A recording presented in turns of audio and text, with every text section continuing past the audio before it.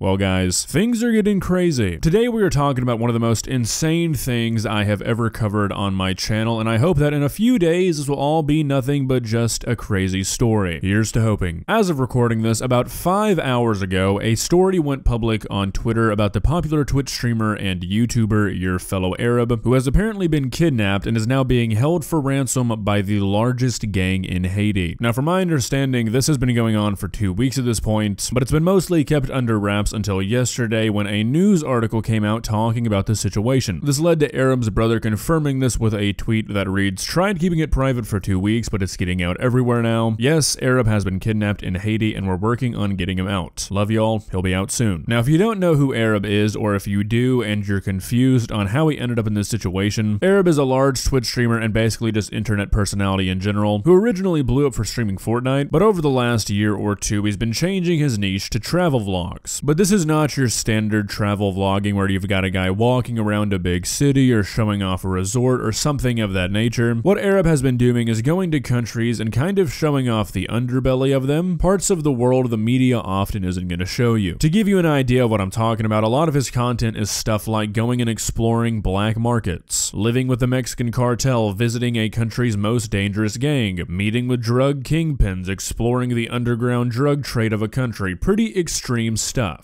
And recently, to presumably create content, he decided to go to Haiti. Now, if you're unaware of the situation in Haiti right now, it's pretty rough. In 2021, the president of Haiti was assassinated, and since then, things have gotten pretty bad. There's a lot of gang activity, violent crime is rampant. There's no political statement being made here. Please don't go crazy in the comments. There's nothing political about it. It's not safe to be in Haiti right now. If you didn't know, the US Department of State has this travel advisory system where you can look up a country or a territory, and the United States has assigned a level advisory that they think you should take while visiting that area. Most countries are level 1s or 2s, with 1 being exercise your normal precautions while traveling, 2 being exercise increased caution, but beyond those there are 2 more levels, with 3 being reconsider travel, and 4 just being do not travel. Haiti is a level 4. Kidnapping in Haiti is a pretty big problem right now, and unfortunately, we are seeing that in action right now. So I'm going to try and go through the timeline here as best as I can. Obviously, things are pretty up in the air right now, but to try and get word out about this, I'm gonna do my best. So what we're gonna start with here is what is apparently the last video that Arab uploaded before all of this happened, where he's basically just discussing the dangers of what he's doing.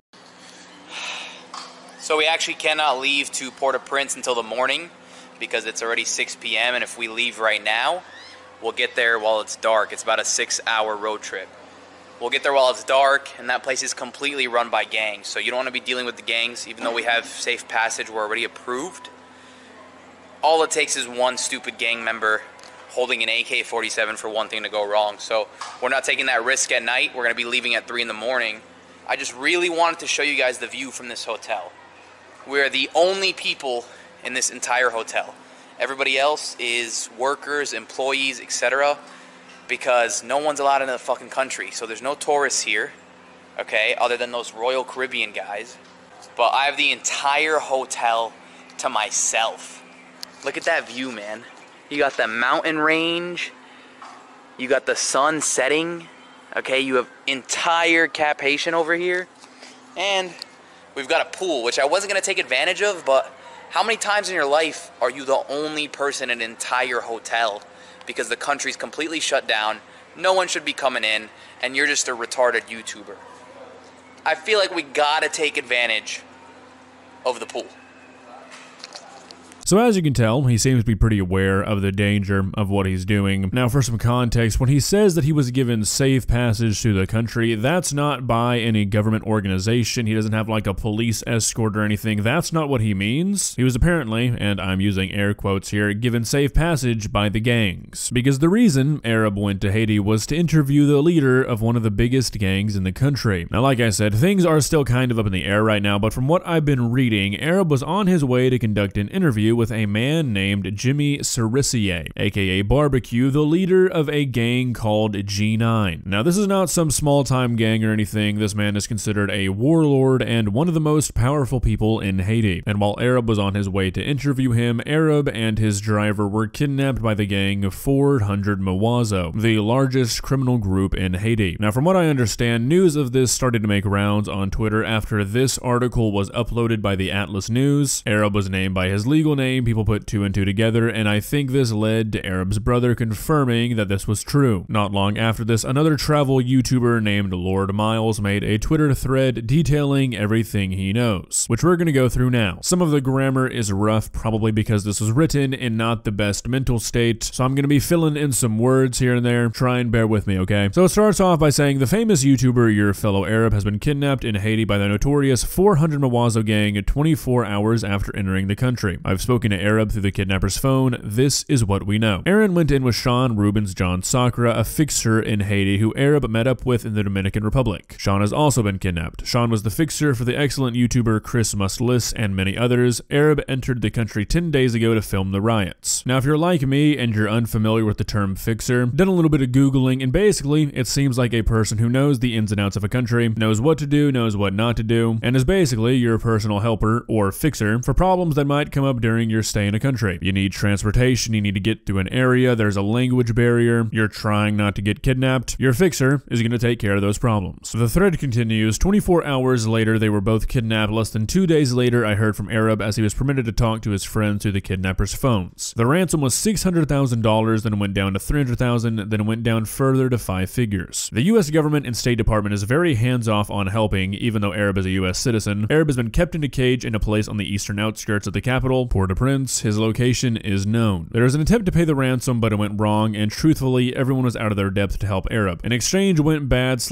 was done incorrectly, and Arab was not released. Arab is still in excellent spirits. Arab has stated that despite the hardships, he's going to come out with a great video after this, and he should be out in no time. Sean was actually offered to be let go, but he's a great guy and doesn't want to leave Arab on his own, so he has decided to stay. Many travel YouTubers knew of this situation, and we were told to keep it a secret, which we did. There was an anonymous group chat discussing Arab's kidnapping, which potentially leaked the info. I heard about this and put out a warning to them saying not to do it. Regardless, someone outside of us YouTubers leaked it to the Haitian news a few days ago by their name, not stating them as YouTubers. Now that the info is out, we might as well try and get the facts straight. I've already seen some rumors out there. If it is not coming from my mouth, Chris Muslis' mouth, Tommy G Returns 2's, or Arab's own social media, controlled by his family, do not trust the information. We will give updates when we can and will help in any way we can. Do not start a GoFundMe or donate to one. There are a lot of scams out there, and nobody who isn't aware of what's going on should try and raise and deliver ransom money. So this seems like a pretty insane and unfortunate situation. As I'm sure you would expect, there's been a lot of people on Twitter saying this is nothing but a publicity stunt. Me personally, I don't really feel like that's the case here. Not only because Arab has uploaded himself going to similar places. I mean, if you look through this guy's YouTube channel, I think it's pretty clear that he's actually going out and doing this stuff. But also because I think you'd have to be an absolute idiot to think that you could actually get away with this and pull this off. The amount of coordination and cooperation you would need to fake a kidnapping at this scale is simply just not possible in the age of social media. Somebody's gonna let the cat out of the bag. And that's not even beginning to consider the legal ramifications of doing something like this. I don't think this is fake. Now, for a moment, I did kind of understand why people might be saying this, because this is Arab's brother's most recent tweet. The Inside the Mind of Escaping Haiti series is about to be insane, which is kind of a crazy thing to tweet when your brother is like, you know, actively kidnapped. But hey, maybe he's just trying to get through this with humor. I don't know. I'm inclined to believe this is real. Like I said, I'm recording this like 5 hours after this hit Twitter because I have a horrible sleep schedule, so I don't have much more information than what I've already said. By the time this video is released, there will probably be more information because I'm not uploading this until tomorrow, or well, today, but later. Hopefully, by the time this video is uploaded, the situation's done. Arab's on his way home safe, and this is just a crazy story he gets to tell down the line. Because I really do feel for this guy, this is a terrible situation for him and his family. I've seen a lot of people on Twitter being kind of heartless, giving the guy crap, saying he shouldn't have gone knowing the situation, and I mean, okay, yeah, that's